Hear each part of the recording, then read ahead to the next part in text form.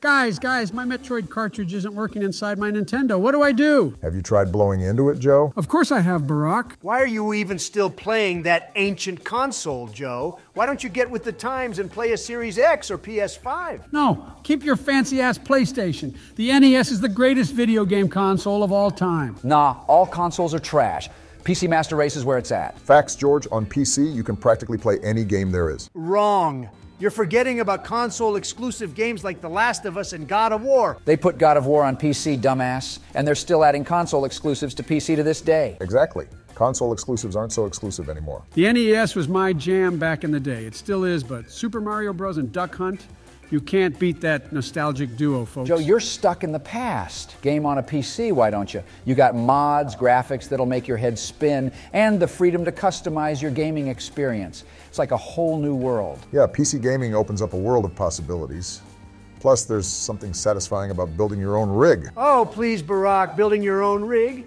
That's like building a wall around your gaming experience. No need for that when you have the simplicity and convenience of console gaming.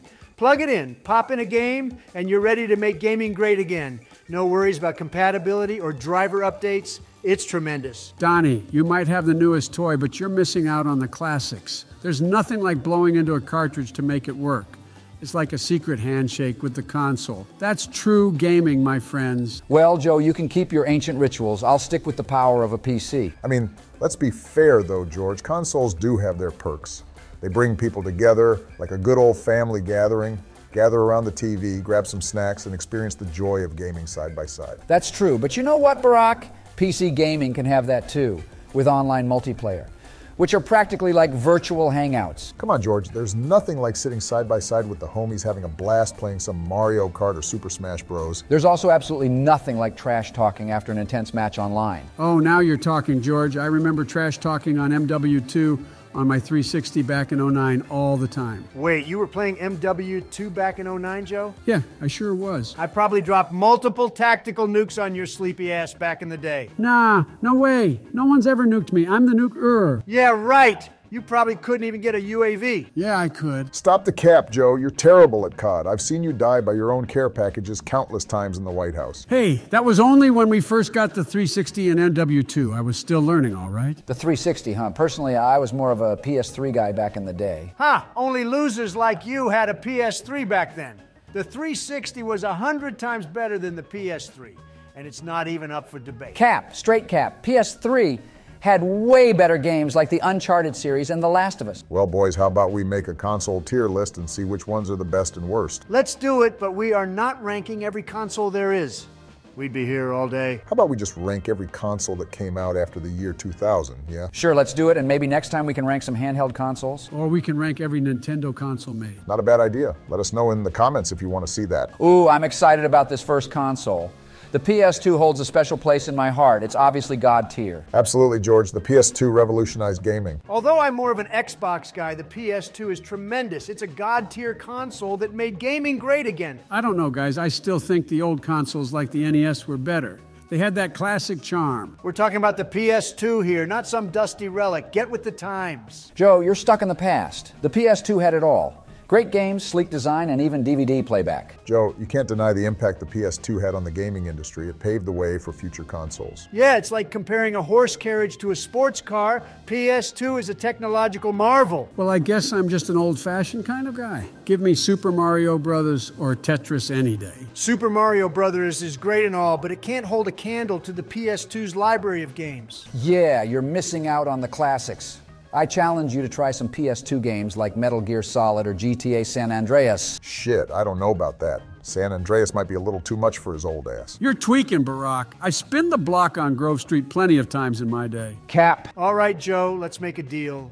I'll lend you my PS2 for a week, and if you still think the NES is better, I'll buy you an ice cream cone. Oh, shit, Donnie boy, you've got yourself a deal, but mark my words, I'll always have a soft spot for the NES. All right, the PS2 is going straight to God tier. Next up, we got the original Xbox, Thoughts on this console, boys? Oh man, the original Xbox was a game changer. I mean, it brought us Halo.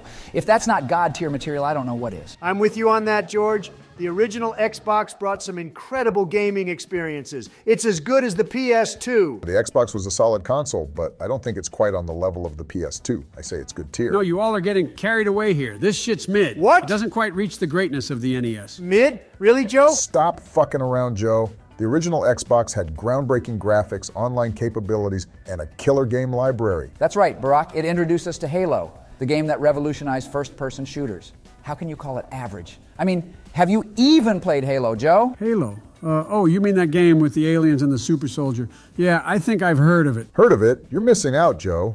Halo was a game changer. Well, maybe I'll give it a shot someday. But for now, I'm sticking with my NES and its simple joys. Suit yourself, Joe. But you're missing out on the power and graphics of the original Xbox. All right, I'm gonna place Xbox on the good tier for now. Next up is the GameCube.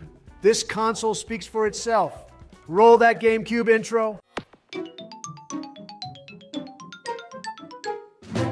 God tier. Next up is the Xbox 360. Whoa, whoa, whoa. We're not just gonna brush past the GameCube like that, Donald. Yeah, we can't just rank it off the intro. I mean, that GameCube intro is pretty goated, but why do you think it's God tier, Donald? The GameCube was on another level. It had it all. Style, innovation, unforgettable gaming experiences, and an amazing controller. I don't know, Donald. I don't think it's a bad console by any means, but I don't think it falls into the same tier as the PS2. I think it fits more into the good tier. Joe, they're always underestimating greatness. The GameCube had the best games, the best design, and the best controller. It's a masterpiece. Also, let's not forget about the GameCube's unique features like that handle on the back. You could carry it around like a briefcase of gaming greatness. Let's be real, who the hell is ever using that handle? You barely ever even need to pick up your console for anything. Nope, George has got a point. That handle is a great feature. And the GameCube's multiplayer experiences were top-notch. Who could forget about those epic Mario Kart Double Dash battles? Oh, I do love Double Dash. Damn, Me and chill. Obama used to play all the time back during his term. All right, Double Dash is fun as hell, but who the hell is still playing that game today? Probably not many, but you know what GameCube game people are still playing to this day? Super Smash Bros. Melee. Oh, how could I forget that the best Smash Bros. Game was on this console? The GameCube is definitely God tier. The GameCube also gave us classics like Super Mario Sunshine and Wind Waker. I think it's got to be at least goated tier, fellas. All right, I'll give it some credit. The GameCube was good, but I still don't think it reaches the God tier level. I'll put it in the goated tier. Next, we got the Xbox 360, and everything about this console is absolutely amazing as well. This console is God tier. What? No, the 360 is not God tier. If anything, the PS3 is. The PS3 was way better back in the day. Wrong. Name one good thing about it. The fact that I didn't have to change the damn batteries on my controller. All you had to do was charge a PS3 controller. Jesus, let's not start a console war here, guys. I do remember constantly having to grab the batteries out of the TV remote to put in my 360 controllers back then. Yeah, see, Donald? Whatever towers, even though the 360 controller may have batteries, it is one of the best feeling controllers to ever be made. Shit, you got a point. That controller feels amazing in the hand and it's great for long sessions. The PS3 controller would always have my hands cramping up. I have to admit the Xbox 360 was pretty good, but let's not forget about that infamous red ring of death. It was annoying as hell. Me and Obama ran through 6 different 360s during his term because of that damn red ring. The red ring of death. It's like the ghost that haunted every Xbox 360 owner. But you know what, Joe? It was a small price to pay for the greatness of this console. A small price to pay? Really? My PS3 never did that. All right, guys, enough comparing the PS3 and 360. Let's just focus on the 360 here. Fine. Let's not forget about Halo 3. That game was an absolute masterpiece. It brought people together like nothing else. Halo 3 was a phenomenon. But there were other games too, like Gears of War and Mass Effect, that solidified the Xbox 360's place in gaming history. And let's not overlook the Xbox Live experience. It revolutionized online gaming and connected people from all over the world. It was a game changer. Ah, you're finally starting to make some sense, Joe. All right. I have to give credit where credit is due.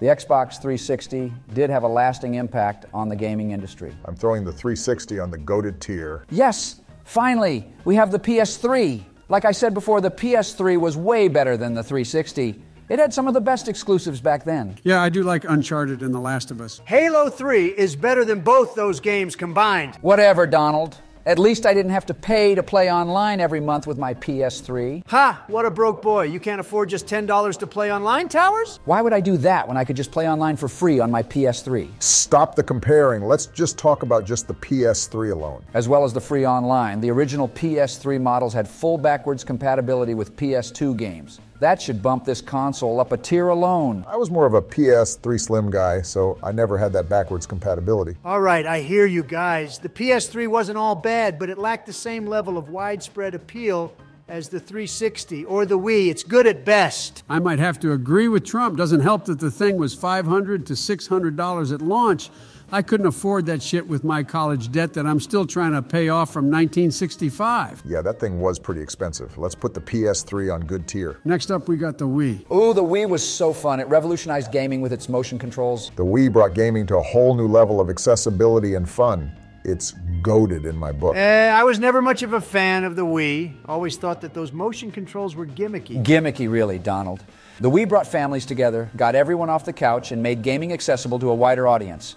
It's goated, no doubt. I'm with you on this one, George. The Wii was a blast. I mean, who could forget those fun times on Wii Sports? All right, I get it. The Wii had its charm, but seriously, waving a remote around like a madman? That's gimmicky, folks. Donald, you're missing the point. The Wii made gaming more interactive and inclusive.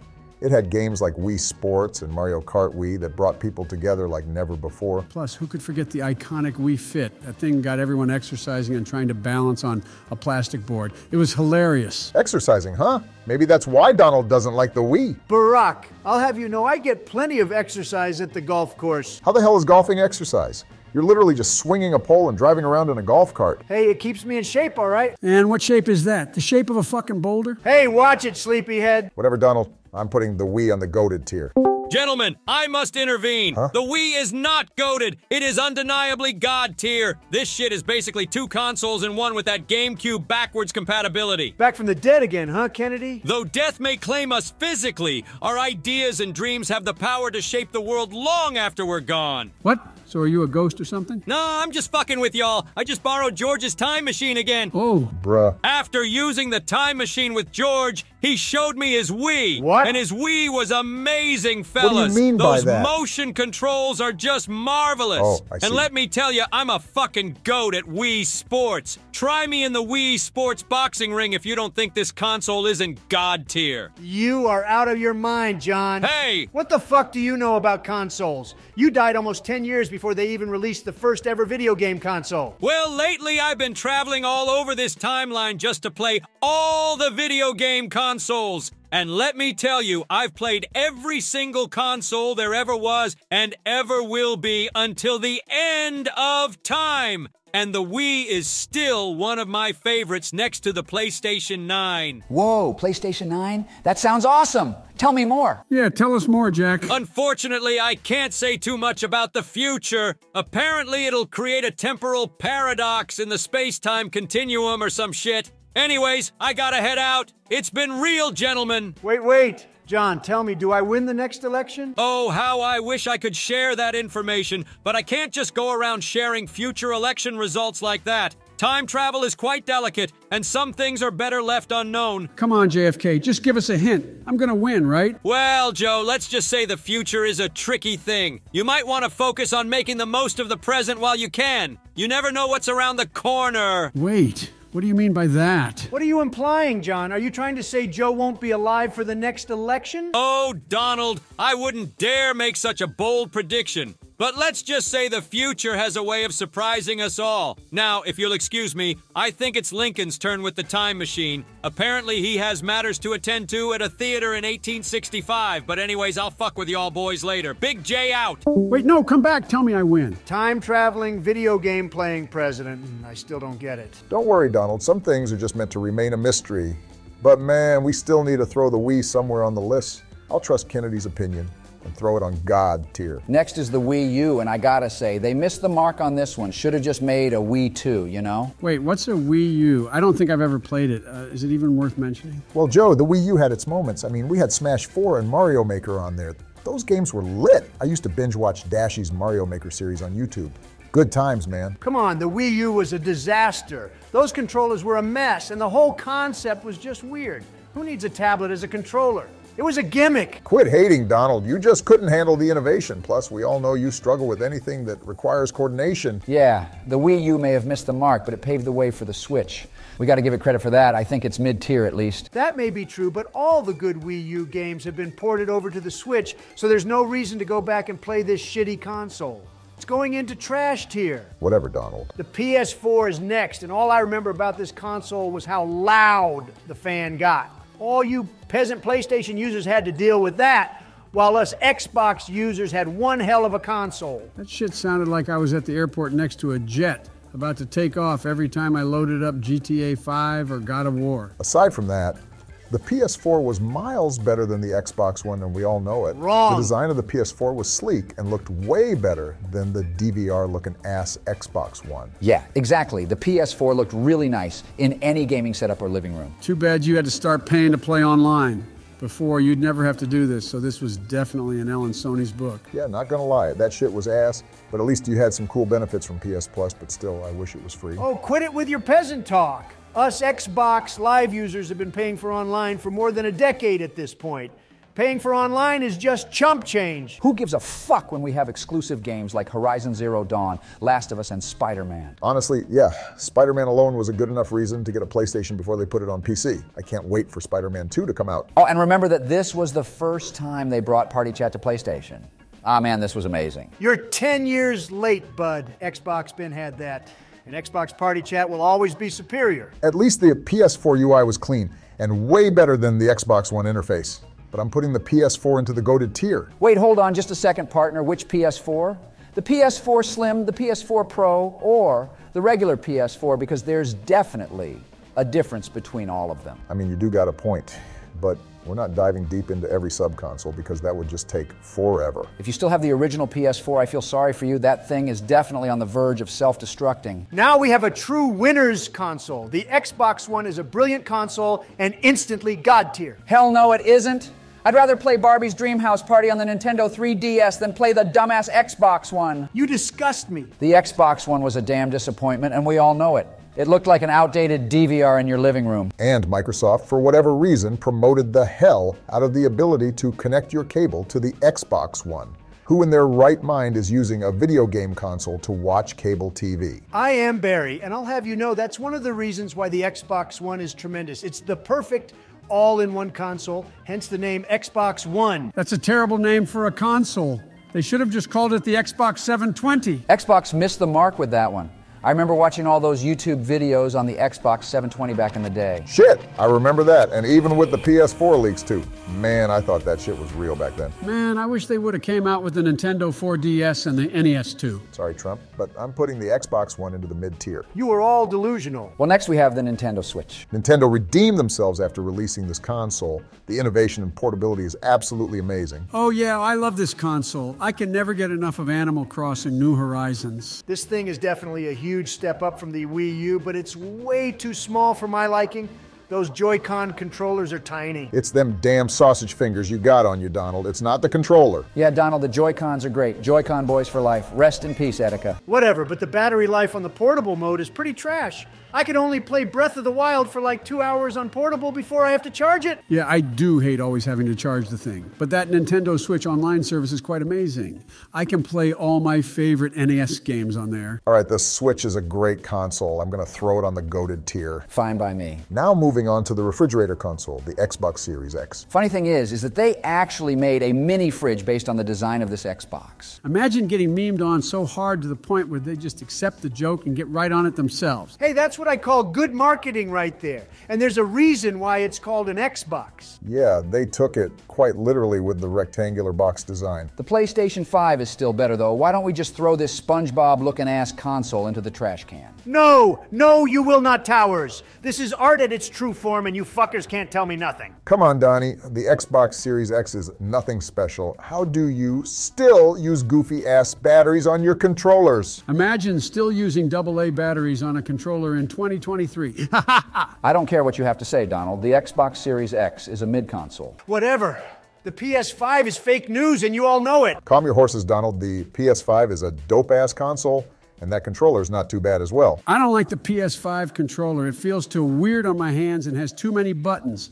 I prefer the NES controller since it fits just right and has a few buttons. Your opinion on these consoles aren't even valid since you're stuck in 1985. Who the hell cares about the PS5? You can't even get it anywhere since it's more rare than Sleepy Joe's ability to stay awake during a meeting. Hey, let me sleep in peace. Anyway, the PS5 is definitely a huge upgrade from the PS4, but not gonna lie, the UI is trash on the PS5. I like the PS4 UI way better. Oh yeah, I agree. I miss the old layout with the party chat, messages, and just everything. But at least I can play my games in a higher frame rate. But I thought PC is better. Can't you get more bang for your buck with a crazy PC build? I mean, yeah, but that shit is fucking expensive, bro. $3 to $4 grand if you really want to be overkill, but at least $2 grand to have a decent running PC. Again, are you too poor to afford all this, Obama? You're a damn millionaire, for crying out loud. I don't want to hear it from you, you fucking obese leprechaun. Never heard that one before. Honestly, I'm going to put the PS5 into the good tier, since I don't think it's overly amazing or anything like that. It's a trash console, especially with it looking like a damn router. Donald, you are wrong. God, not this fucker It's again. undoubtedly an incredible console. Let's break it down. Let's not. The PS5 is a technological marvel with its custom AMD Zen 2 architecture, robust processor, and extraordinary graphics. Who invited this It nigga? brings computational prowess, phenomenal this. graphics, and lightning-fast Yeah, I'm loading out this times to bitch. your living room. This beast is capable of harnessing computational it's nap power that time. rivals the most formidable supercomputers. It's the epitome of Jesus gaming nirvana, Christ. wrapped in a sleek and stylish design. This console will make you question reality itself. Wait, where did everyone go?